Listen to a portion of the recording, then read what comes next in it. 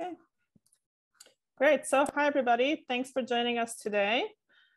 My name is Adriana Bankston. I'm currently the CEO and managing publisher for the Journal of Science Policy and Governance. And I want to provide a brief background on the journal for those that may not be familiar. So I'll share our website in the chat.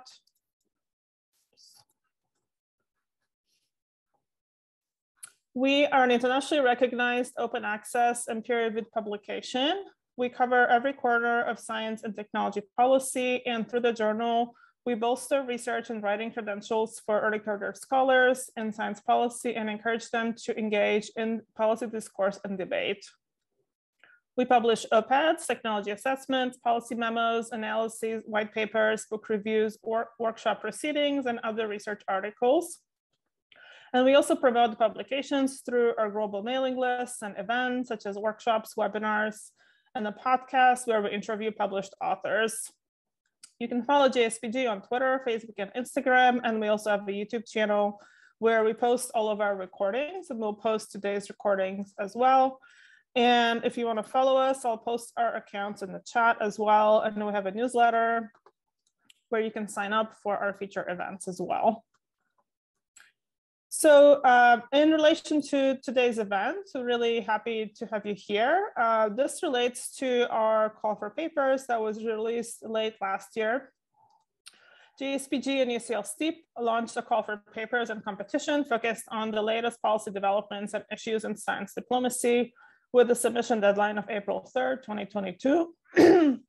The issue is supported in kind by outreach partners from INCSA, the European Union Science Diplomacy Alliance, and the Global Young Academy Incubator Group on Science Diplomacy in the Americas. And I will also share the link to the call for papers and our events in the chat as well.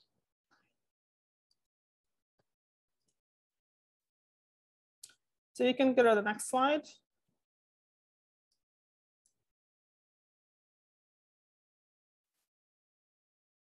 Great.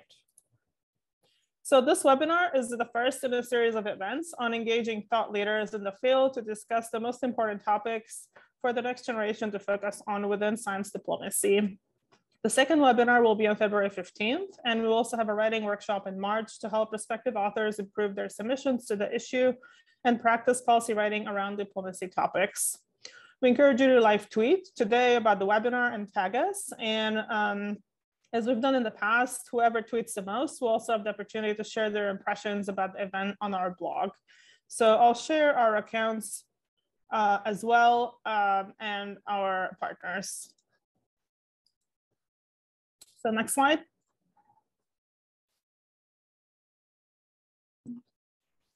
So with that introduction, we can move into today's event. Just a few logistics. Please mute your microphones and turn off your videos.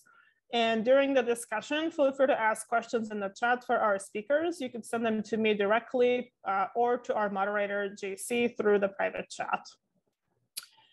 For some background on the event, as we know, the world is still missing many crucially needed interfaces and bridges between science and diplomacy, and better structures, policies, and governance for science diplomacy are needed to be able to address some of these complex worldwide problems that are underpinned by science and technology issues.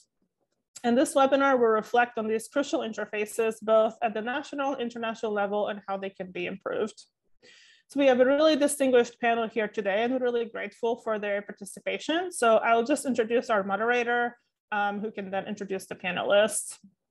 Our moderator for today is JC Mauduit, who is a lecturer in science diplomacy at STEaPP and also JSPG Senior Advisor for International Engagement. JC holds a PhD in astrophysics from the Paris Observatory and a master's in international relations from the Fletcher School of Law and Diplomacy at Tufts. He was previously a research scholar at the American Association for the Advancement of Science and a deputy director of Science Diplomacy Center at Tufts University. He worked on ESA and NASA satellite missions at the CNRS and at the California Institute of Technology, and was a project officer for the International Astronomical Union, focusing on scientific development issues. And with that, I'll turn it over to JC. And while he's speaking, I'll share information on the panelists and how you can reach them on social media as well. Thank you.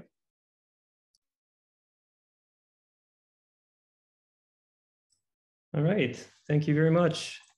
Dr. Bankston, for the overview of the journal, for your kind introduction as well. So I hope all can hear us well now. It's my absolute pleasure to be here and to moderate this exciting event with such a wonderful panel of distinguished guests, as you'll hear in a minute. But before I introduce our panelists, I wanted to say a few quick words of introduction. So first, while as Dr. Benson mentioned, I'm also a volunteer for the journal with which I've been involved for a few years now. I'm speaking today with a different hat on, that is in my capacity of lecturer at University College London in the UK, where I work at the Department of Science, Technology, Engineering and Public Policy, that's also known as STEaPP informally.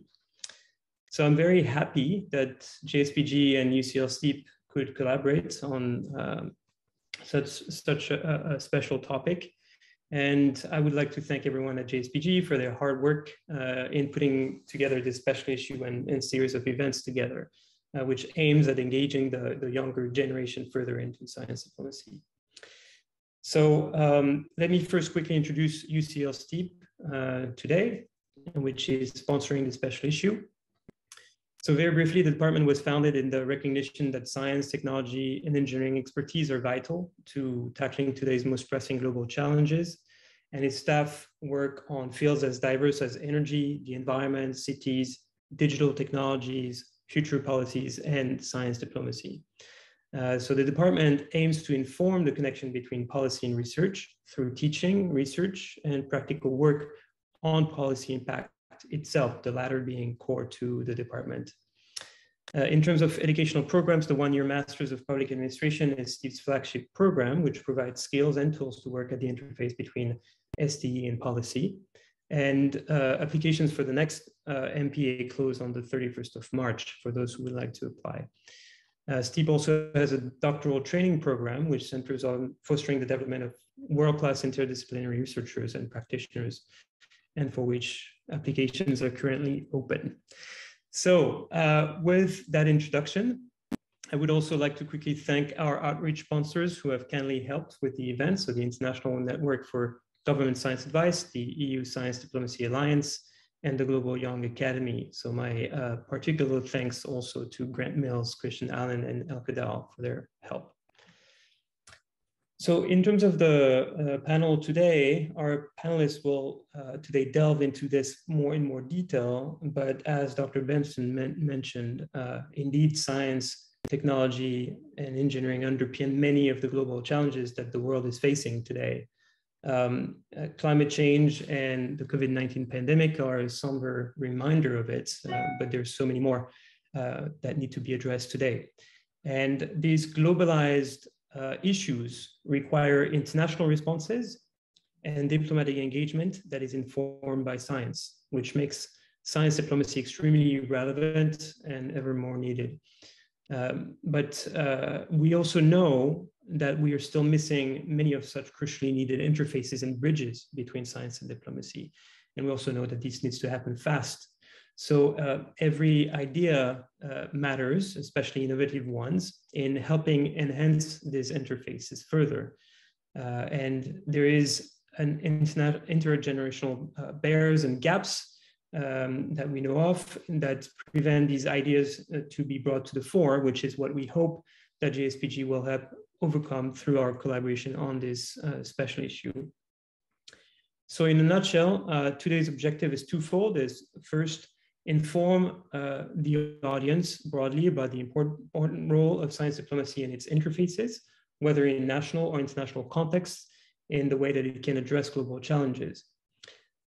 Second, it would be to provide the audience with some directions and guidance around topics related to how we can build better structures, policies, and governance for science diplomacy to address these problems, and hence enabling young scholars to publish on these topics in JSPG. So to discuss and answer some of these themes, we have a number of distinguished panelists that have been involved in one capacity or another in these interfaces.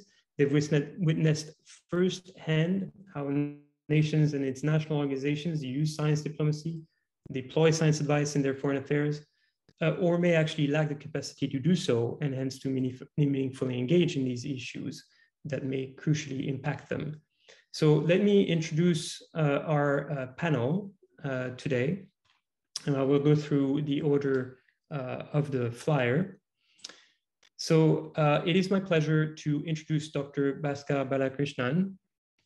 Dr. Balakrishnan has been an Indian diplomat for 33 years and served as ambassador to India to Greece and Cuba. He has worked in several countries in Africa, Europe, and the Middle East, and for over 10 years with various UN organizations in Geneva and Vienna. He set up and headed the Investment and Technology Promotion Division of the Ministry of External Affairs.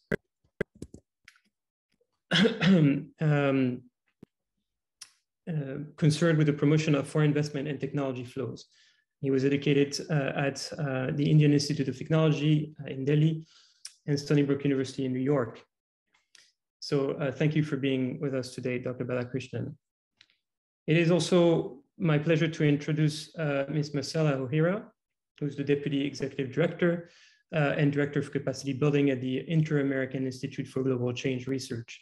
She holds a Master of Arts degree in International Relations, International Economics and Science, Technology and the Environment from Johns Hopkins, and a Bachelor of Arts in International Relations from University of Brasilia in Brazil. So she has designed and launched many innovative capacity building programs to foster science policy interfaces, science advice, diplomacy, transdisciplinary research training, and the development of multinational networks. She has worked on international technical cooperation at the Brazilian Cooperation Agency and the Division of Technical and Technological Cooperation of the Ministry of Foreign Affairs of Brazil. So thank you for being with us today. We also have the great pleasure to have Dr. Jan Marco Mueller with us. Dr. Mueller is the Science and Technology Advisor in the Policy Planning and Strategic Foresight Division of the European External Action Service. Previously, he was Acting Chief Operations Officer and Coordinator for Science to Policy and Science Diplomacy at the International Institute for Applied Systems Analysis in Vienna. And prior to this, he helped set up the European Commission's current science advice mechanisms and served as assistant to the EU Chief Science Advisor, Professor Dame Anne Glover. Before that, he spent 3 years assisting the Director General of the Joint Research Center, and held also many positions at the JRC as well as in the UK. He holds a PhD in geography, having done his PhD research in Colombia. So last but not least, we're also lucky to have with us today Dr. Mina Pham, who is the Counselor for Science and Technology at the French Embassy in the UK since September 2020. An agricultural engineer by training, she obtained a PhD in neurosciences at Université Pierre-Marie Curie and directed the Laboratory of Comparative Neurobiology at Institut National de la Recherche Agronomique. She then held many different positions, such as Deputy Director in the European and International Relations Department of the French Research Agency CNRS, and headed its European Research and International Cooperation Department before being appointed in 2013 as Counselor for Science and Technology at the French Embassy in Washington, DC in the US. After being Vice President for International Relations at PSL in Paris, she has now transitioned to her new role at the Embassy since September 2020. So thank you for being with us, Dr. Pham. So maybe we'll work in the reverse order of the presentations now to seek the initial remarks from our wonderful panelists. So maybe I'll give the floor to Dr. Pham to launch us off and onto this wonderful panel. So thank you again for being with us. And you're still muted, Dr. Pham. So thank you to the organizers for inviting me to this very exciting panel, and I hope we will have a very interesting discussion. I have no doubt about that.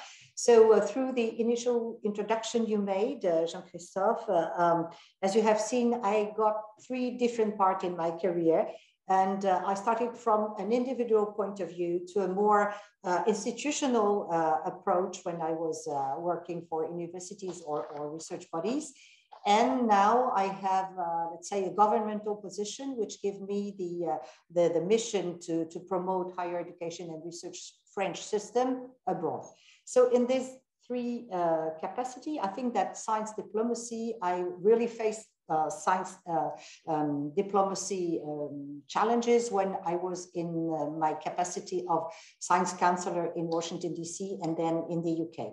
When I was in Washington, D.C., it was the moment when we were preparing COP21, which was held at the end of 2015 in Paris. And we have launched at that moment more than 15 events in North America, conversation, gathering all kinds of people discussing about various aspects of climate change. So we gathered scientists, of course, but also people from the public, students, NGOs, stakeholders, politicians, all kinds of people who can discuss about different aspects, going from the impact of let's say extreme events or a satellite observation. All kinds of approaches were described during these conversations. These conversations were called French-American Climate Talks, and it was really a very well chosen name because it was a very important moment where people from different horizons could discuss together. For us, it was as diplomats, as science diplomats, it was the opportunity also to identify forces in the US who can contribute to help us making COP21 a success. So that was my first experience. And now more recently, being, well, in my capacity here in London, I have a second global challenge to face, which is of course not only in London, but everywhere in the world, which is about COVID-19.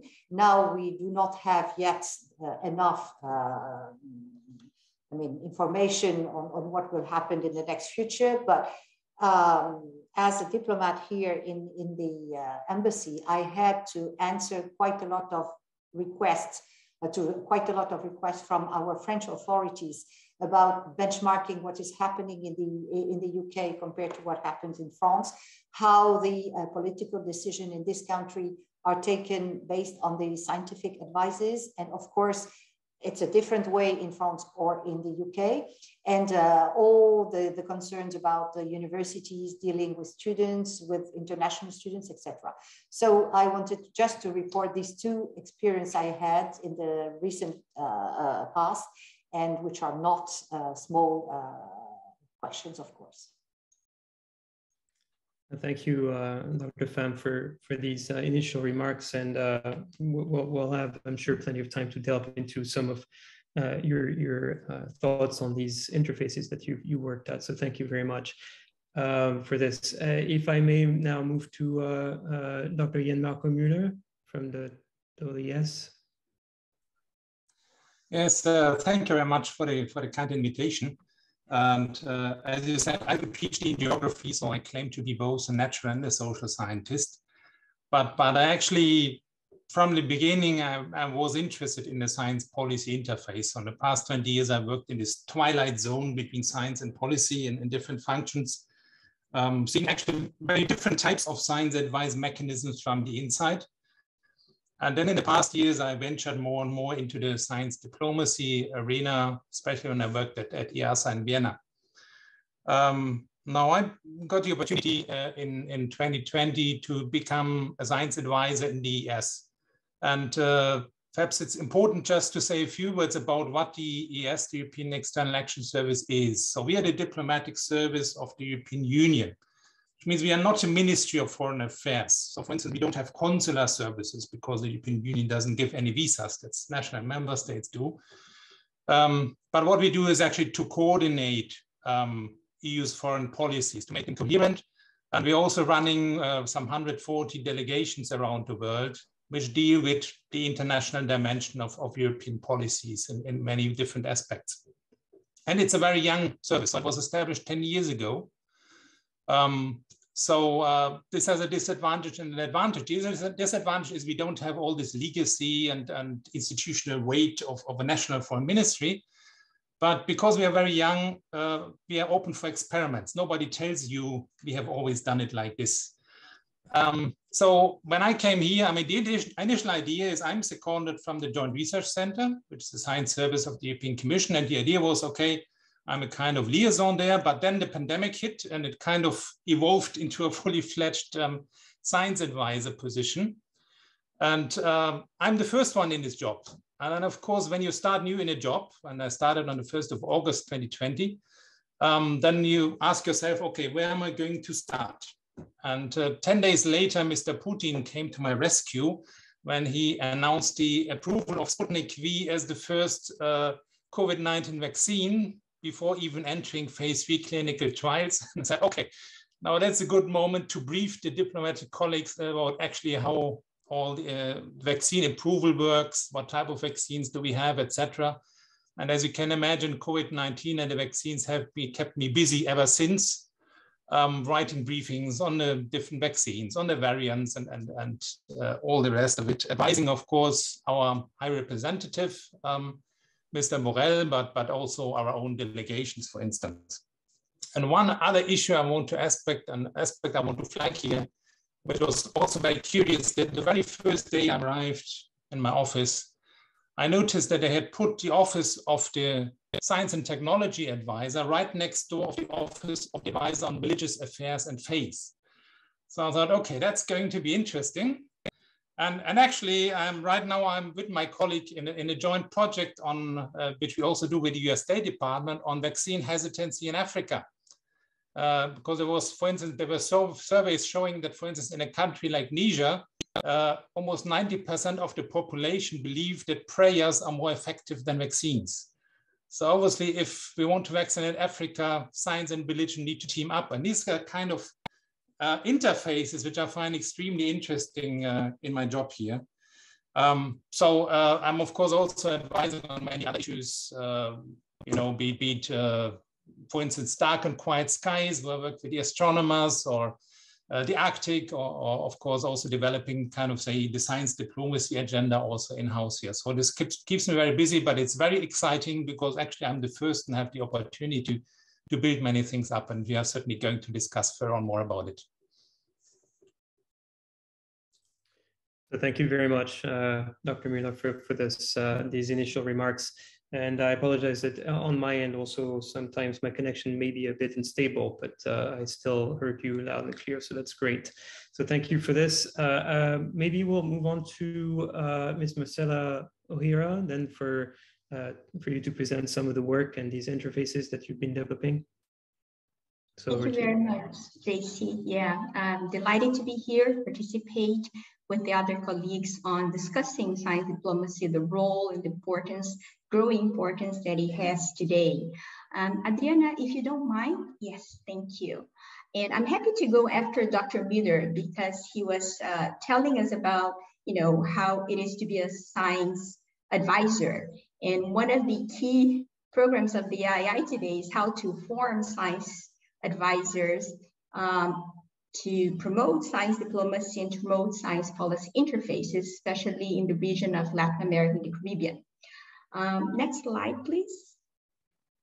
So instead of speaking about my own experience, I would rather speak about the work of the organization, the Inter-American Institute for Global Change Research, IAI, which everything that we do is about science diplomacy. So I think with some of that introduction, it would help us in the discussion, in sharing some ideas, experiences, and thinking about innovative programs that can really contribute to the ecosystems of science diplomacy around the globe.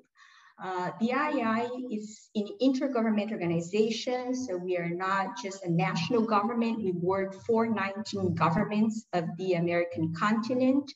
The goal, the IAI, is to augment, to foster scientific knowledge in global environmental change issues, to better understand what the phenomena are and what are the impacts on various sectors of the economy and for the benefit of society, but also to provide sound information in a timely manner to support government and policy making processes.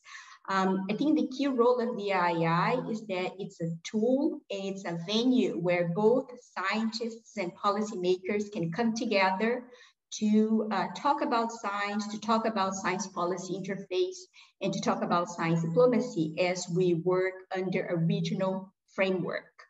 The IAI was established in the year of '92 when there was a lot of governance issues in discussing the Climate Change Convention, the Biodiversity Convention, government leaders preparing for the Rio '92 Conference on Sustainable Development. So within that, governmental discussions about sustainability and the role of science in the international framework, that's when the IAI was established by several governments from the continent.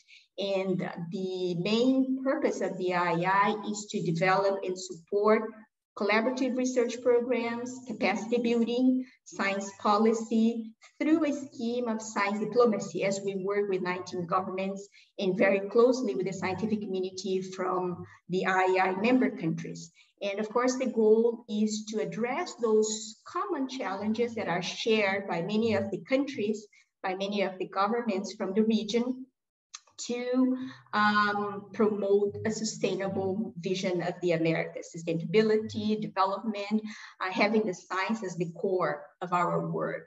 So as you can see on the map, we work with 19 countries, all the way from North America, including Central America and the Caribbean. And we hope that there are just a few countries that are not members of the IAI, and we have the goal of increasing the membership as well. The last slide.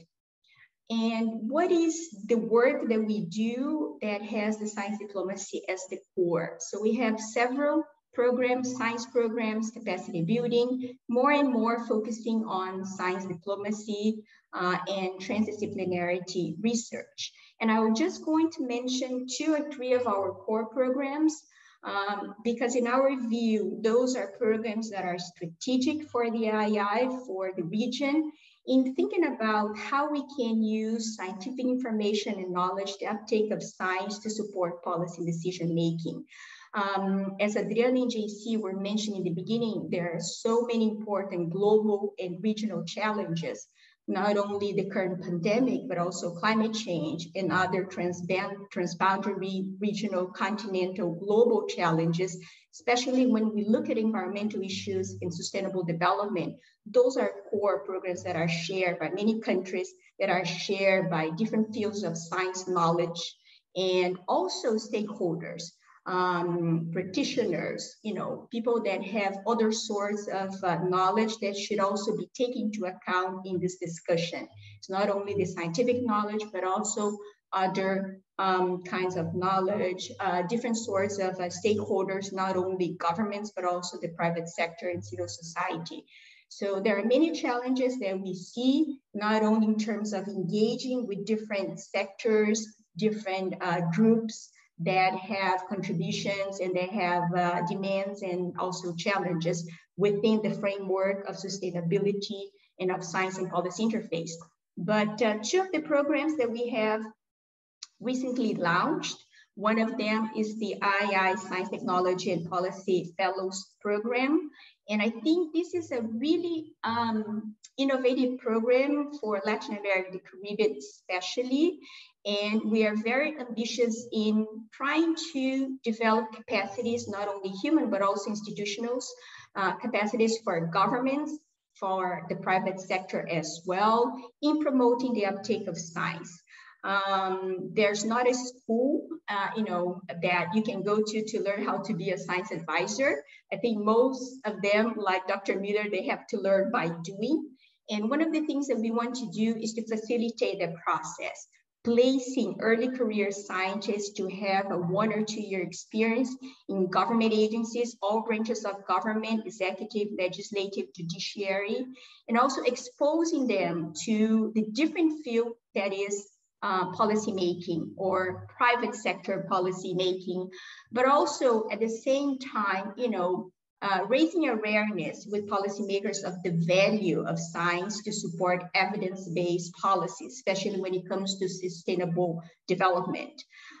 It's a 2-way street, and we want to contribute and working together fellows, policymakers, the scientific community, senior scientists.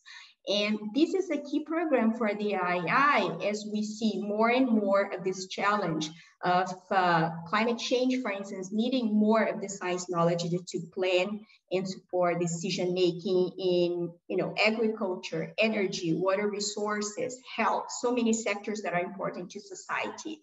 So we are also providing professional development training to complement the STEaPP program in 3 pillars that we consider to be key to support our fellows in their role as future science advisors and being liaison between the scientific community and the policymaking community. Those pillars are science communication, leadership, and science diplomacy. So one of the core programs is about science diplomacy, how to identify also transboundary issues of common interest, not only coming from the fellows, but also from their host organizations that are based in different countries from the Americas. In addition to develop an important and powerful inter-American network of science, policy, diplomacy networks that fellows, their host organizations, their participating countries would get engaged together working on various important issues for the continent, like polar issues, clean energy, land use change, agriculture expansion, and impacts on climate change and hydrology. So there are many important aspects that the fellows are identified together with their host organizations in countries. And hopefully with their work that are based on science diplomacy and transdisciplinary collaboration, they will be able to not only develop further skills, what we call power skills, to be better either or more effective scientists if they go back to the scientific community, policymakers if they remain in science, but also to promote that science policy interface and that science diplomacy among their partners from different countries and different regions. In addition to the STEaPP Fellows Program, we also are launching a Science Diplomacy Center this year. And the goal of this center is to provide additional training, not only to scientists, but also to policymakers, getting diplomats engaged, working with scientists on secret projects, on common areas of interest shared by many governments and different agencies, develop a curriculum development for science diplomacy, but also cross-cutting issues like transdisciplinary research, and looking and supporting national governments on their strategy for science diplomacy. 2018, Panama launched its first national strategy, which was one of the kind for Latin America. Colombia is announcing its science diplomacy, and many other governments in our region are taking the initiative of having a national government strategy for science diplomacy. So hopefully the IAI will be a key partner for supporting those governments, those organizations to interact with other countries in sharing experiences, best practices. And this is just my introduction. I'll be happy to engage with the audience in discussing other ideas. Thank you very much. Thank you very much, Ms. O'Hara, for this very comprehensive overview of the important work that AI is doing throughout the American continents, and definitely looking at many different interfaces nationally, regionally, but also internationally. So thank you very much. So let's now, last but not least, move to Dr. Balakrishnan. Very lucky to have you here to talk about a little bit more of the issues that spans a long career. So over to you, Dr. Balakrishnan.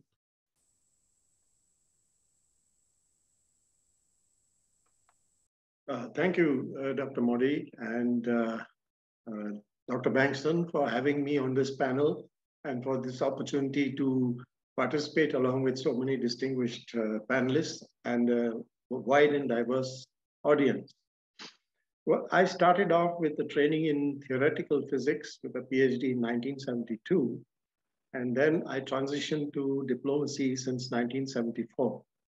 And during my diplomatic career, I worked on many issues of science, technology, and diplomatic negotiations.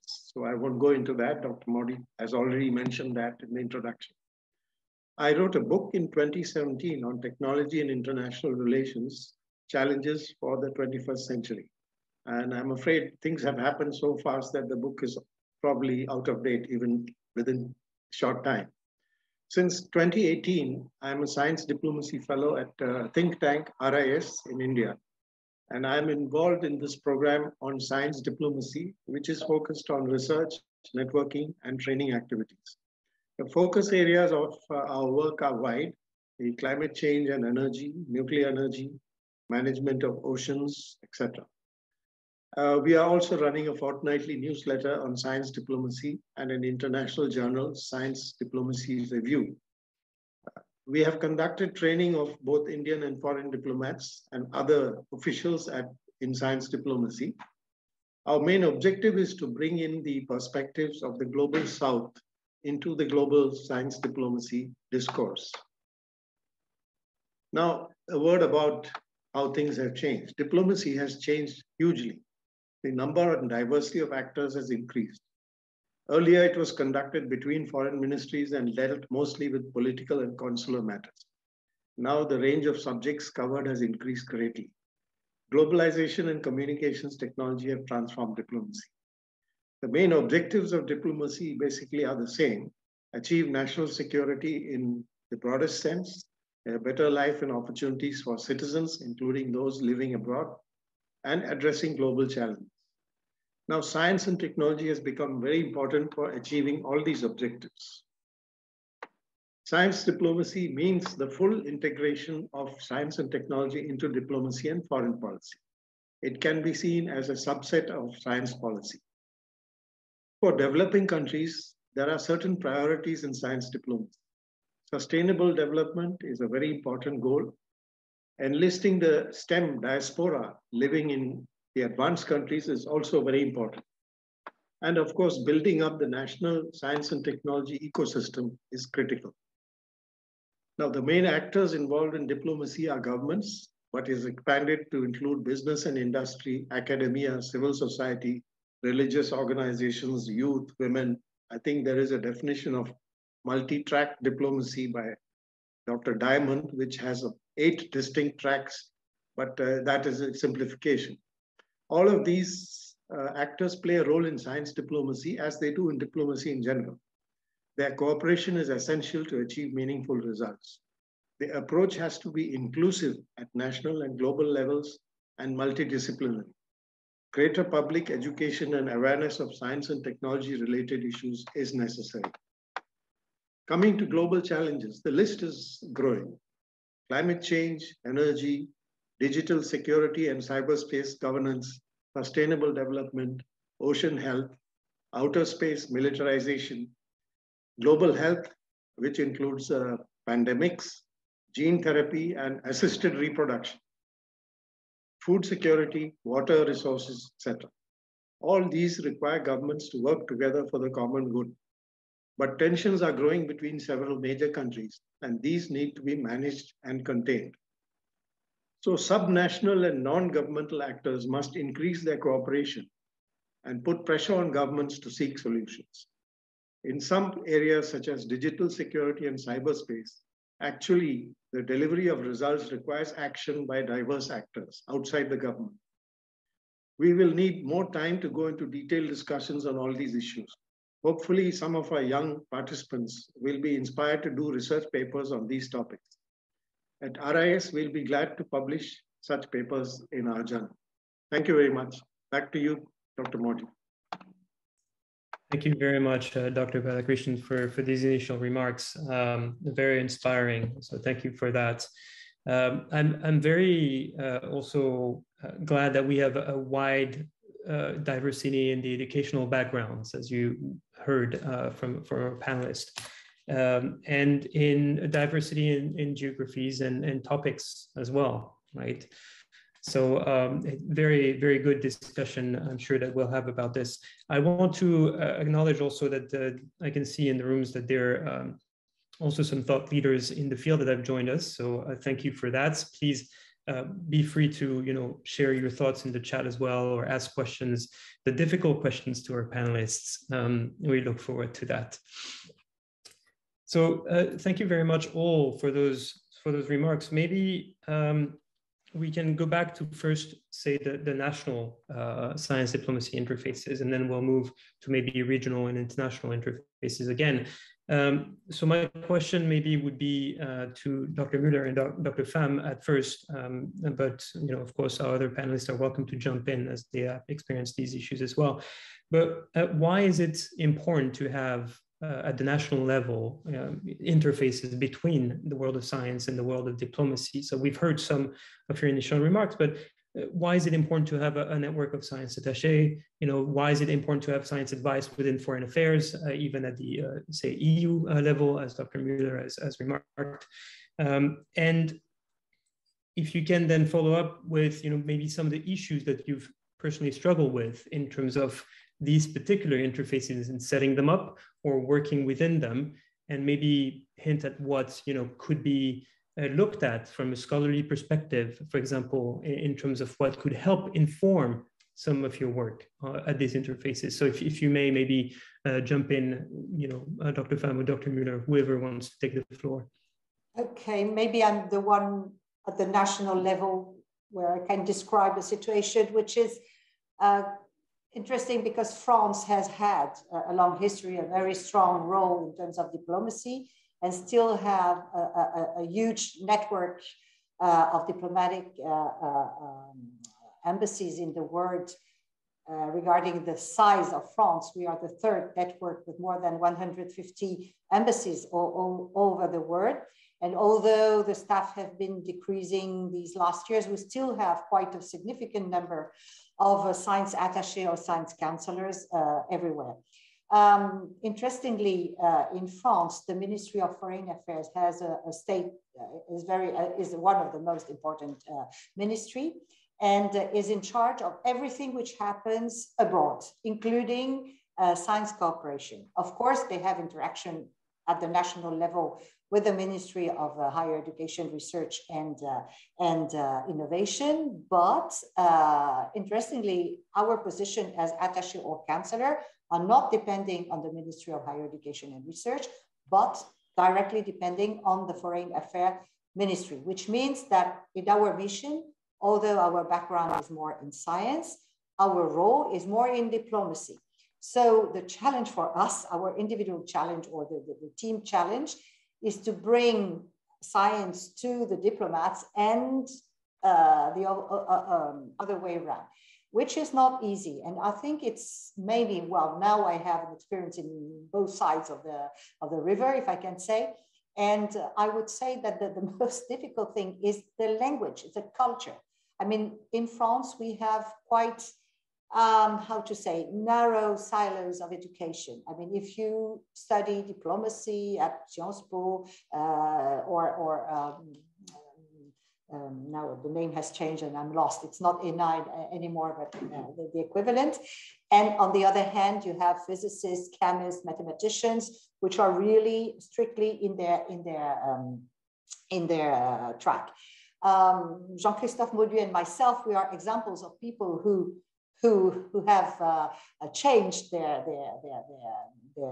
path and went from science to more science diplomacy. But still, it's difficult. The dialogue is difficult because on both sides, we are quite reluctant in discussing with the other side. I mean, for the diplomats, science appears as complex, difficult to explain, difficult to understand. As for the scientists, they cannot go to yes or no answers. They know that they need time. They cannot really explain in a simple words what they are doing, etc. So I think that the difficulty is mainly, it's not the structure, but the culture, at least in our country. And of course, in my capacity and the capacity of my colleagues, the challenge is to make the two communities talk together. And it's especially important when we're facing big problems like the pandemic, for instance. You know that between France and the UK at the moment, the political situation is not at its best. And even the diplomats fully understand that there are still communication among the scientific communities on both sides of the channel. We are still, well, the scientists are still speaking together.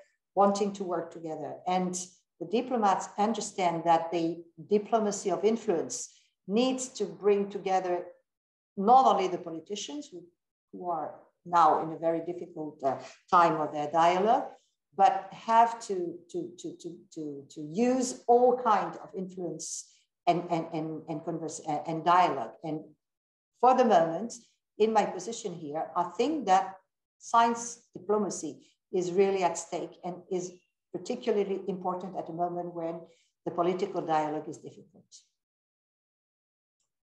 Thank you very much, Dr. Kam. Yes, Dr. Müller, you wanted to react? I can build on this. Well, you need to understand that, of course, foreign and security policies are among the most sensitive policy areas for any country. And that's why in the European Union, we have unanimity voting on foreign and security files. There is no qualified majority voting. So we need, for any position of the EU, we need a consensus of all the 27 member states, all of them. Now I can tell you, if at least there is a common understanding of the scientific evidence, this helps already a lot in brokering a common understanding and brokering common positions. And that's why it is so important that we have science advisors at the national level as well. Now, when I started here, I thought it would be good to have a kind of a network of people like me who are in similar positions in the member states. So I went to the different foreign ministries. And of course, I'm aware the setups, as usual, are very different because that's the European diversity. And I told them, I don't care what your job title is. I want to know who's the voice of science in your house. Okay. And some said, okay, here's our department head for International Science Cooperation. And the other said, here's our special envoy for science diplomacy. Here's our ambassador at large for research and innovation. All fine. I don't care about the job title, but you're the ones who kind of stand up for science and speak for science in the house. That's of course helps a lot to bring these guys together and to discuss together on various issues that are on the political agenda. Of course, there were also some member states who frankly told me, sorry, we don't have anybody dealing with science in our foreign ministry. So that's of course also the reality, because it's an evolving topic and not everybody has yet discovered, so to speak, the role of science and science diplomacy, but I think 2/3 of them are already together. So it's advancing, it's developing, it's very helpful actually, as we have this unanimity voting also to get common understandings. I must say here in the house, within the European External Action Service, I only find open doors. Wherever I go, there's nobody who ever questions why should we consult science or ask science. So there's really an interest in it. Of course, most of them are more used to talk to foreign and security policy think tanks and find it difficult to engage with epidemiologists and similar strange disciplines. So that's why I can help them a bit. And you know, we have a readings digest. That's a kind of newsletter all the diplomats get once a week with kind of think tank pieces. And since I'm here, they also get to read Science and Nature and Lancet and these sort of things, which are kind of smuggled into their weekly newsletter. To get them used to dealing with scientific literature as well. Now, what I find challenging, what is difficult, is to get traction at the top level. And the issue is not that the people wouldn't be interested. On the contrary, I mean, the High Representative, Mr. Borrell, he was president of the European University Institute, so he actually has an academic background. He's interested. He really, when he gets a graph or figure, he really asks, where does this come from, and how should I interpret this, and so on. But of course, these guys, they are driven by the day-to-day disasters and catastrophes, because every day somewhere in the world, there is a coup d'etat, an earthquake, a volcanic eruption, an assassinated journalist, election fraud, armed conflict, you name it. And I find it always amazing that when you get an agenda for a meeting next week, that by the time you arrive at the meeting, the agenda has completely changed because of everything that happened in the meantime. So that's actually really the challenge, the main challenge, really, to always kind of remind people that actually science is there. Science is there to help you, but of course to understand also that science and technology also drive off many of these issues. You know, artificial intelligence and so on, and there are a whole lot of geopolitics around it. So yes, it's a kind of a daily struggle in a way, but at the same time, I must say I really only find open doors for it. Thank you. Thank you very much, Dr. Müller, for this. So there's quite a few topics that you both have mentioned that are quite core, and I think maybe of interest to the young scholars to dig into, right? And one of which Dr. Pham, you've mentioned, is potentially the disconnect between the Ministry of Foreign Affairs and the Ministry of Science in certain countries, and the way that these interfaces can be brought together via certain mechanisms, whether it is, you know, working groups, science advisors, other kinds of mechanisms, which may vary from country to country, obviously. So a very interesting point. Also, you mentioned the silos, educational silos, which happen in many countries across the globe. We don't yet have a full track in, say, science diplomacy, even science policy, which has been around for, you know, more than 50 years now in a way. Doesn't have those clear tracks. So I think we can discuss maybe some of the silos, educational silos, also with Ms. Ohira and Dr. Balakrishnan, which have different backgrounds and may have further thoughts on the topic. And also something that Dr. Müller mentioned was the mapping process of where are the voices of science in each country and each organizations, right? And we know that there's a lot of mapping that needs to be done. And I know, Dr. Müller, that you have been very active trying to map those voices of science, as you call them, and the International Network for Science Government Advice have been trying to do so. And I'm also pleased to report that some of our students in the master's program will be embarking on such mapping as well, and love to work with you on this, as you know.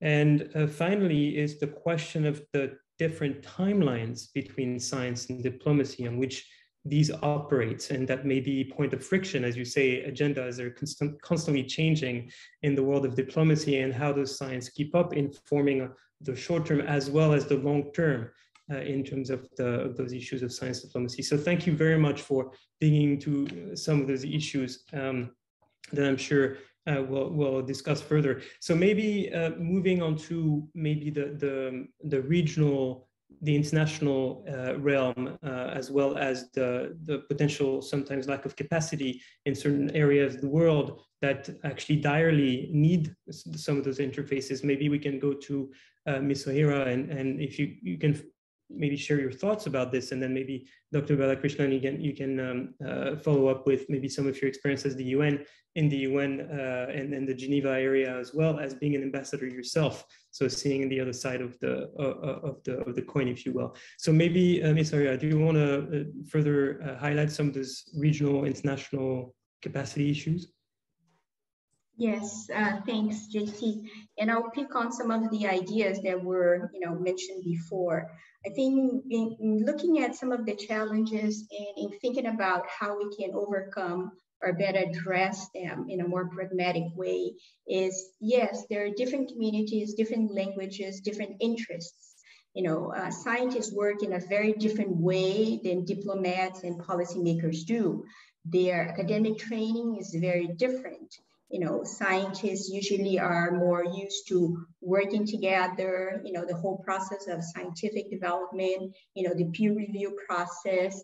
And a former Minister of Science and Technology of Argentina once said, it's easier for me as a scientist to speak with my scientific colleagues, right? We agreed on most of the language and the terms and the concepts and the methodologies, but it's much harder for me to negotiate with my former, with my colleagues who are other ministers of science and technologies from other countries and other regions, because they are not always the same agenda. And that kind of gives you an idea of the differences of the communities, the agendas, that they have, the points of view that they have to defend, and their national scientific interests, of course. So there are many things. The other thing I think that the panelists mentioned is the importance of science in the whole decision-making process. And as we all know, public policy, especially in making decisions, they have to take into account a number of factors. And science is only one element, sometimes not even the most important. Sometimes the economy, has much more important weight in the whole decision-making process. Having said that, I think it's also a challenge in our responsibility to be able to improve the mechanisms, not only what we inform, but how we inform. You know, we know that scientists sometimes have a difficulty in communicating their science, in communicating well in a short way, in a language that is understood by, you know, civil society, by the public, by policymakers. So the responsibility comes from both sides, not only policymaking and policymakers into understanding and taking that evidence into account, but also scientists are people who really want to make the case of the value of the science. Even in governments that are not so open or so keen in having, you know, science evidence being part of the whole decision-making process, is a matter of also educating the public. The public in many countries decide who the governments are, who the policymakers are. So also is a role of informing the public of the value, you know, the science, the evidence about climate change, about COVID pandemic, and other issues that are, you know, important to society, and why policymaking should take evidence, scientific evidence, into account. So I think there are many challenges. Of course, our tradition in our academic educational system is in such a way that is very disciplinary based. You know, you are an expert in biology or in physics or in, you know, hydrology. And most of the challenges, global challenges today, cannot be answered or tackled by a single discipline. So how can we promote what we call, especially in global environmental sciences, you know, a new science that take into account, you know, transdisciplinary research, which is not only, you know, areas of knowledge from science coming from natural sciences, engineering, social sciences, biological sciences, medical areas, but also bringing to the discussion from the very beginning, you know, policymakers. If we continue working in silos, if we continue just communicating at the very end process of the research, you know, most likely that evidence is not going to be taken into account if the people who will use that information is not considered in the whole definition of the research. And what are the questions that need to be tackled, and how that's going to be taken into account, what are the demands are, what are the concerns are, and the time frame. You know, do I need this today? Do I need it in 10 years? So I think the importance, and more, especially when dealing with global environmental change, is more the transdisciplinary approach that not only collaboration with experts from different knowledges of science, but also policymakers who are part of the research team, right, from the very beginning in the co-design of the research and the methodologies. So I think this is another important aspect that we need to take into account. And I think that also facilitates a lot some of what I consider to be key components of this whole science policy, science diplomacy collaboration, which is, you know, dialogue. We need to have dialogue among different areas of scientific knowledge communities, but also with the different communities of science and policymakers, and also other stakeholders, including civil society and the public, and the public in a general frame, but also in terms of you know, developing trust and developing credibility and developing ways that we understand each other and the different demands. What we can provide in terms of scientific knowledge, and, you know, what are the uncertainties, but still that we have to make decisions at the end of the day. The other aspect, which I think is without trust and without dialogue, it's very difficult to engage in productive collaboration, whether it is among scientists or among scientists with policymakers. So I think those are some important components that we probably need to discuss and develop pragmatic programs that tackle them and can really make a contribution to developing those more productive networks where the science is there, where the policy making is there, and, you know, you have this dialogue, the trust and collaboration. Thank you. Thank you very much, Ms. O'Hara, for these remarks. And actually, I think that you know, Dr. Balakrishnan, you may have a lot to say about maybe this kind of multidisciplinary approach as, you know, being a scientist by training and then an ambassador and working, at the contact of the United Nations for so many years. So if you want to give some remarks as well on these aspects.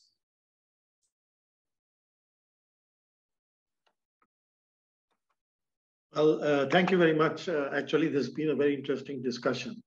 So generally, what we observe, now there are at least 3 or 4 major international negotiations going on, which our young scholars would find interesting to follow.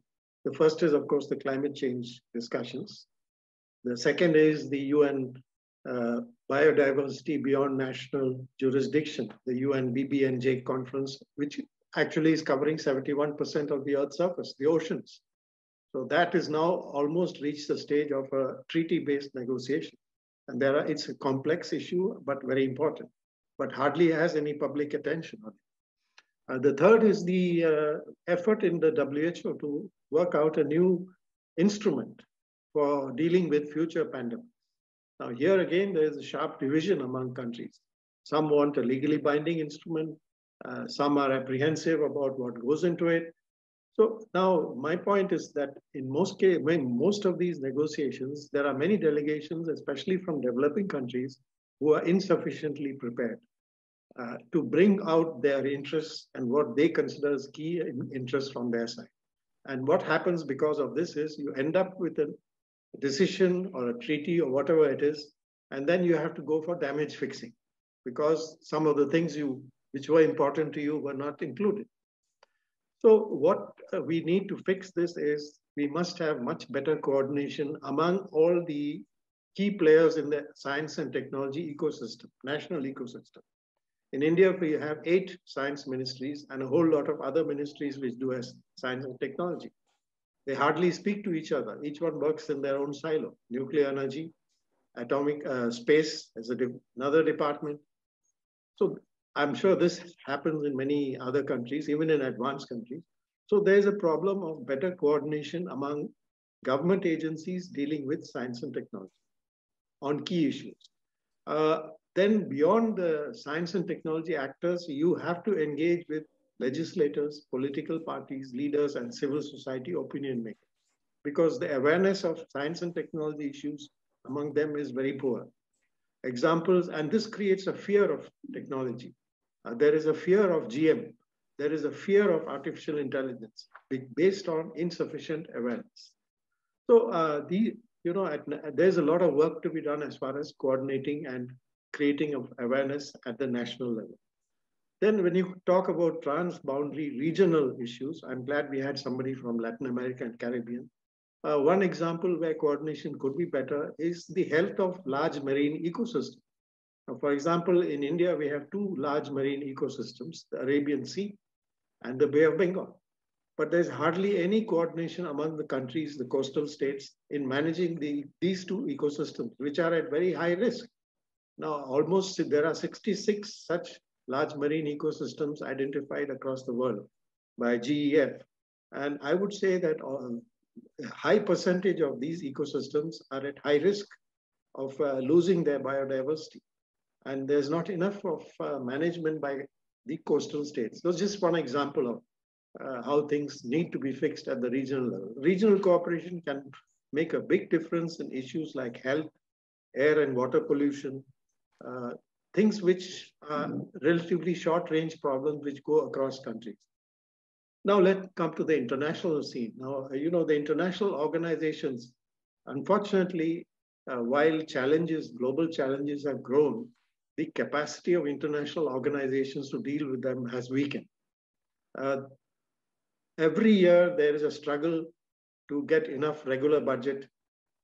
Payment of contributions by member states is late. There is financial stress on all these organizations. And there is a continuous effort, particularly by some large contributors, to cut down programs and activities. This is a very short-sighted view. Now, example is what is happening this week in the WHO. They are discussing how to fix the WHO. And it's a typical example. Only 17% of the funding of WHO comes from the regular budget, assessed contributions. The rest, 83% comes from voluntary contributions. So they have to chase donors to get these funds, and the donors have their own demands. Now, when it comes to increasing the regular budget, certain large contributors, I won't name them, they always oppose it because their main objective is to cut down payments to international organizations. So it's no use expecting international organizations to help in meeting global challenges unless we fund them enough. Now, how do we get, reverse this trend? I think we have to go to civil society and outside the government. You go to states in the US, for example, the US pulled out of the Paris Agreement, but large states like New York and California said we'll stick to it. So I think you have to build support for better and more stable funding of international organizations by working with subnational entities, state, local governments, cities, corporations, all kinds of people. I think there's enough, this has not really been done. We have left too much in the hands of simply governments to run international organizations. So I think some of these issues are very interesting. We need to, I think there's a lot of work which can be done on them. And I hope that this particular webinar will lead to all that. Thank you. Thank you very much, Dr. Balakrishnan, for sharing these remarks with us. And thank you also, Ms. O'Hara, for you both really highlighted that there are pressing international scientific global challenges that need these interfaces quite desperately. And we're still maybe at the stage of actually mapping those interfaces, whether it is regional or international, even before we can, as Ms. O'Hara said, understand the what and then the how, it is best communicated. Science and in the diplomatic settings is communicated. So in a way, you've highlighted that the field here of science diplomacy and what the young scholars and other scholars that may write about this is still quite wide open in terms of themes of research. And that it is, as Ms. O'Hara noted, very multidisciplinary or transdisciplinary, even in terms of the research that is required to address these issues. So thank you very much for bringing that to the fore and to this audience. I think it's very, very relevant. So thank you very much for that. So I realized that we're running a little bit behind, but we started late. So apologies for this. If you can bear with us for another couple of minutes, maybe 5 or 10 maximum, just so that we get 1 or 2 questions from the audience and engage them a little bit after your remarks. So maybe just to transition to some of the questions in the chat, there are some that were posted. Obviously, quite a few graduate students or early career researchers really trying to understand how to get into the field of science diplomacy and get the experience. And the 4 of you have very different educational backgrounds and pathways into the world of science diplomacy. So if you wouldn't mind just sharing, maybe in just 1 or 2 minutes maximum, for the sake of time, some of those pathways that you may know about, that would be great, I think.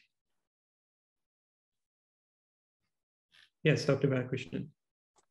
Yeah, I think I'll be very brief here. I can say a lot on this. I think one of the things you do as a scientist, and especially when you go on to PhD and so on, is you try to do more and more about a much narrower field.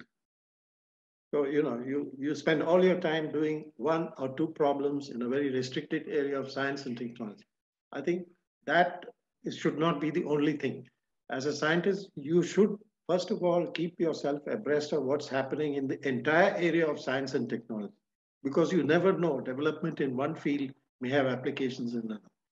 Secondly, it's not enough just to keep up with science and technology. You have to keep up with global economics, national economics, sociology, and other subjects, because that is how actually science and technology makes an impact on society.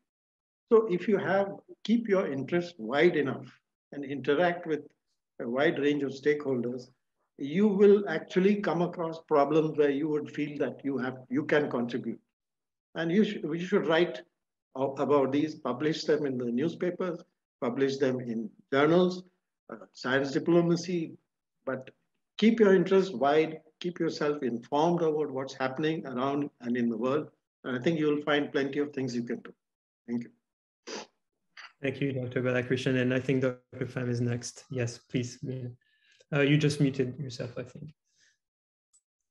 Yeah, I totally agree with what has been said just now. And I agree that being a specialist in a very narrow field is not enough, and you have to open your mind. But it's also important to be I don't know the word exactly, but to be legitimate as a scientist. I mean, you build the trust of other people in your capacity of dealing seriously with a given problem, so that after that you can open to other disciplines. So I would like to say that the main words, the take-home message I would like to leave here is that, well, we talk about interdisciplinary, and it's very important that STEM and social science and humanities work together, because no challenges could be solved by only one disciplinary approach. So interdisciplinary is very important. Communication issues, not only to a large public, but also between communities. And the network is very important too. And then trust and respect, which is something that we have to apply to every kind of relationship we have. And also being trustable and being, I mean, people have to trust you when you talk. So that would be the main messages for me. Thank you. And I think Dr. Müller wanted to follow up, and then Ms. Herrera. Yes, I have to say, I never studied science advice or science diplomacy. I not even ever attended a training on it. So it's really training on the job. What helps, of course, as a scientist, first that you move around, as scientists often do, move to other countries, understand different cultures. This already helps a lot. What was mentioned already, science communication is essential. Try to explain what you do to your grandmother, even if it's the most weird field of science. Very important. If you're interested in science policy interface, try to understand how politics work. What I did is during my student times, I engaged in local politics, which was very helpful. Because if you are in a town hall meeting and try to understand the citizens why the wind turbine is going to be built in a backyard, and you start to understand the pressures and the stakeholders and the bargaining and all the rest of it, which of course you will see then also at a big scale, and in my case at the European level. So that's very important. And of course, yes, you come in as a specialist, but as a scientist, of course, we have some common understanding of what peer review is. We all deal with data and statistics. That's all common to all the disciplines. And of course, there's a bit of jargon which kind of works into it.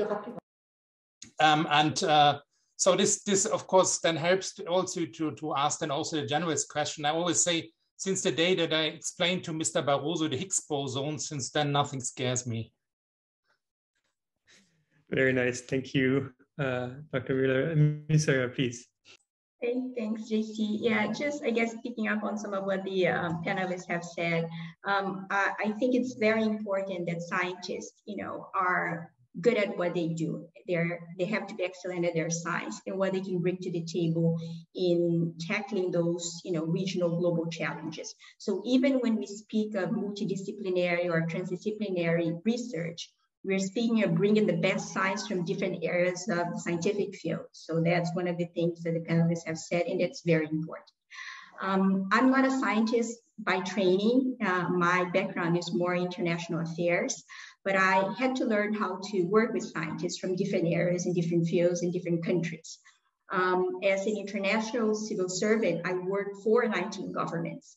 And my role here, my job is to listen to what the government's priorities are, what they need, and try to match that with the best scientific knowledge community experts that we work with from the entire Americas. So doing this exercising of matching, government priorities, needs, interests with scientific community, knowledge, expertise, institutions, networks.